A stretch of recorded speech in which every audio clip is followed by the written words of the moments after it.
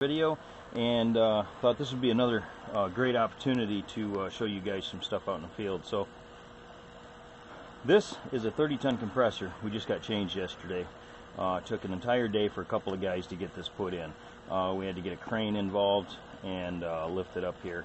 Note we're kind of up high, and the distance from this is, or from where we had to set the crane up, is pretty far.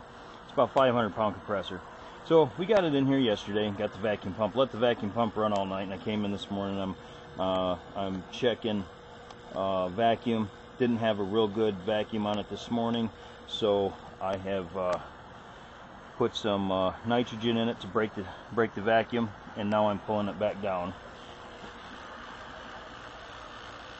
And what we're gonna do, I was just getting into the thing, and this is the main part of the whole video, is this contactor. Now, this is a 3-phase 460 system, and here's our power coming in, and there's a contactor. Now, if you look at that contactor, she's burnt up pretty bad, and this one is stuck.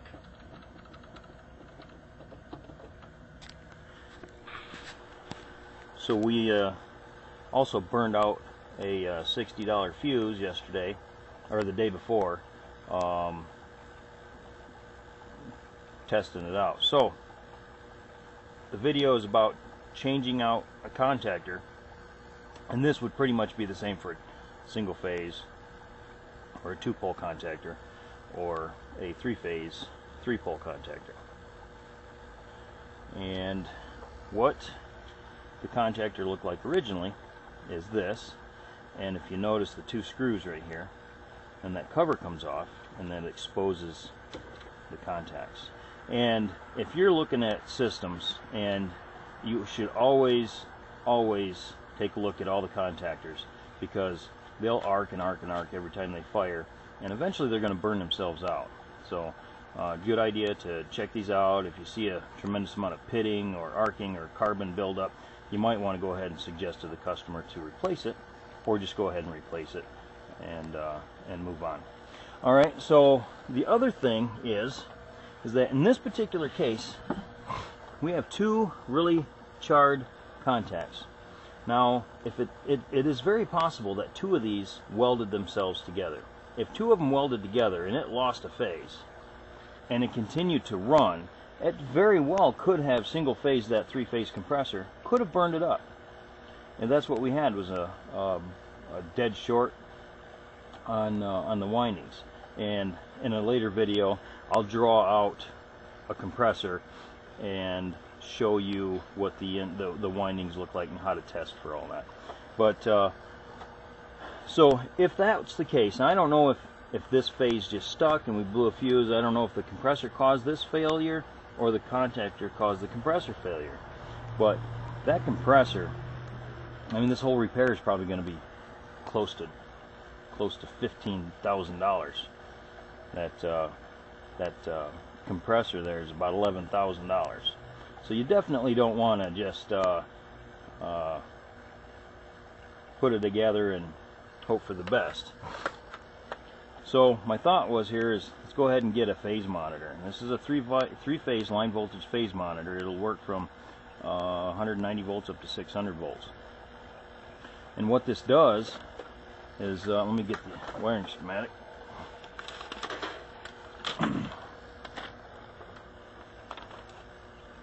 Okay, so here's L1, 2, and 3. So here's L1, 2, and 3. Comes in on one side, and it monitors this is 2-pole contactor. We got a 3-pole contactor.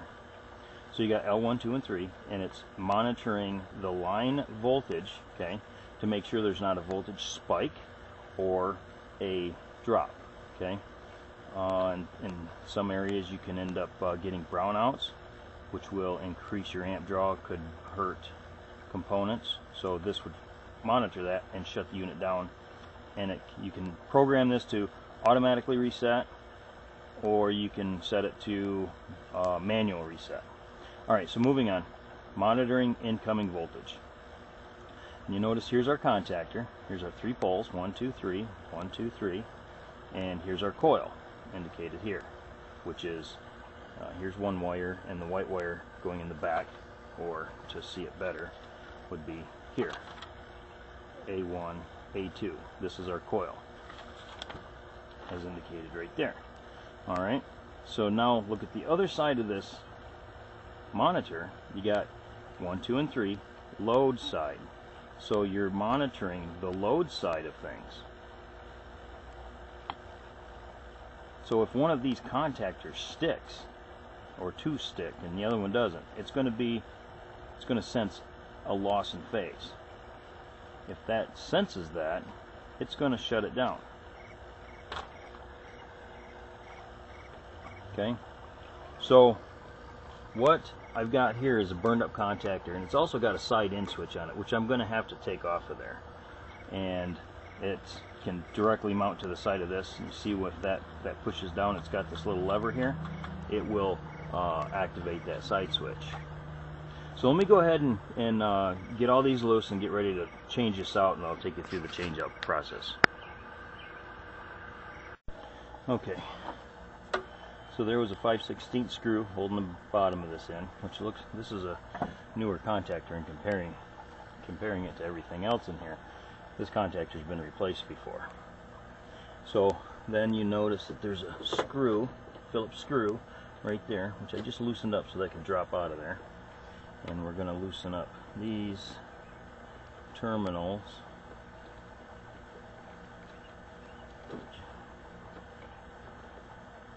Okay. I'm going to drop that right out of there.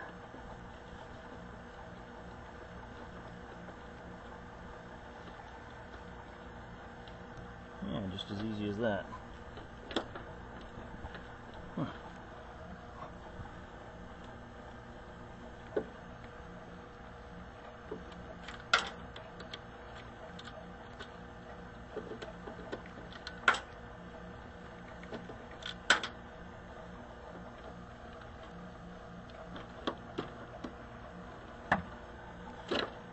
Okay, there we go.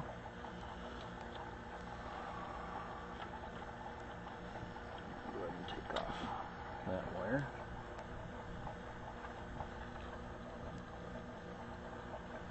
Okay, so these two have spade connectors on them, so it's going to be easy to identify those.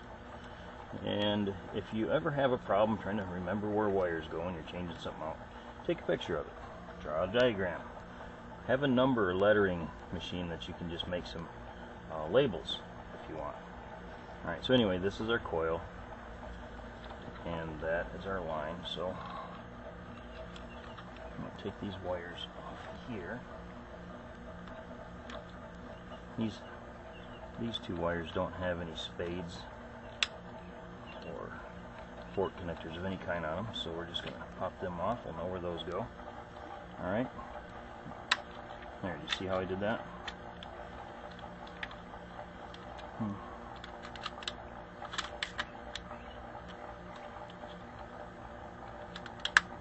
Okay, push that in there, see that little lever right there?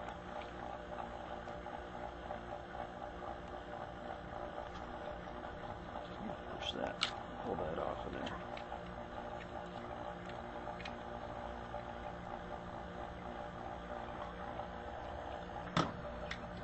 Alright, here's the new one. Goes on there. Snaps down in place. But before we do that, to make life a little bit easier, we're just going to go ahead and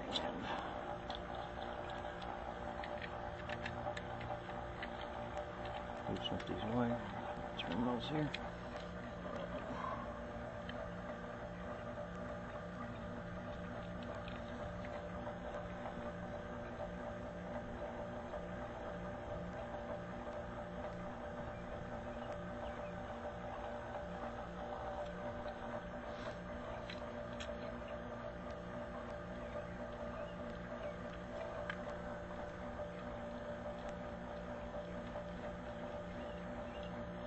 You want to get in the habit of putting it on the side of the screw that's going to draw it in.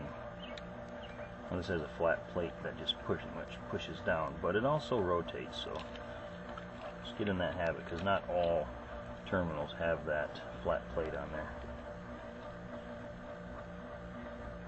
Put it on the side that's going to draw this wire in there.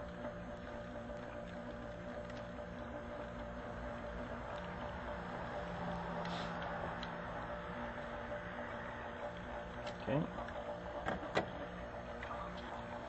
And while we're out here, good opportunity to put our that on there. And we'll snap our switch on here.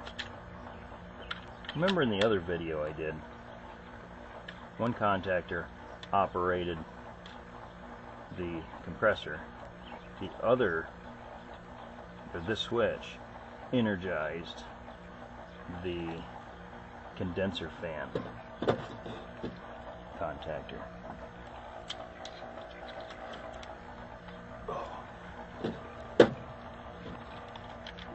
Loosen up our terminals. And so while we're doing this, you just look around. You see that things have been redone. These ribs, RIB, relay in a box, have been added to a control system. We got stage 1, 2, and 3 on this. And look at all the wires are the exact same color. So when you're tracing this out, you got to rely on the terminal block, 1 through 12 here, and then each wire has, like here, this one has 209A. Each wire has its own number, so you can look at your wiring schematic and figure out which wire goes where. To tell you the truth, I don't even think this unit has a wiring schematic. Alright.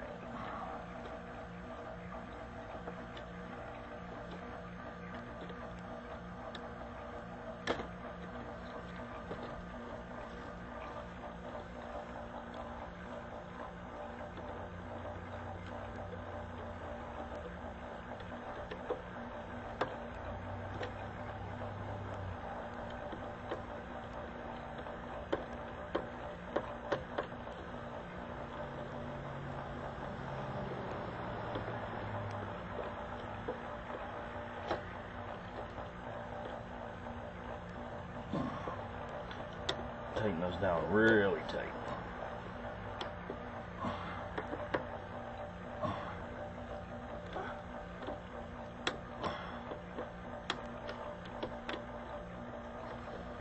All right.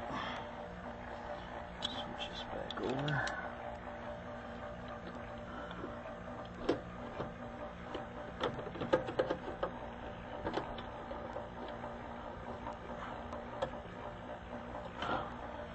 There's a busted wire. I have no idea where that goes.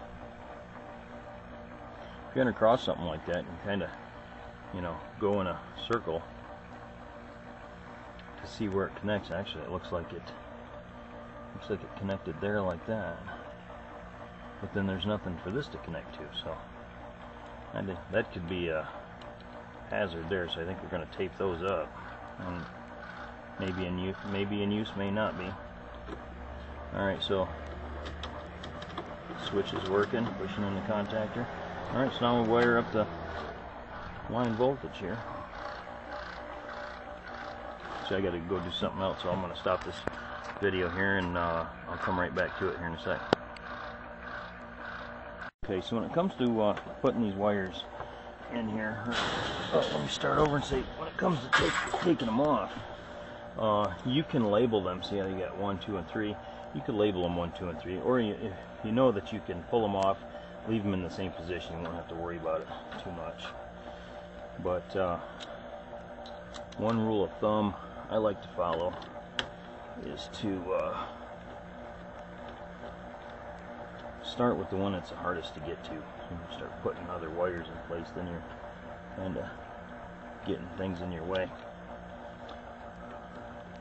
One thing I failed to mention is that the main disconnect on this unit is off and locked out, so you want to make sure that you do that before you get started. I'm looking for my 5/16 screw.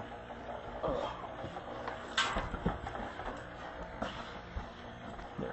Well, there's a, that'll work right there.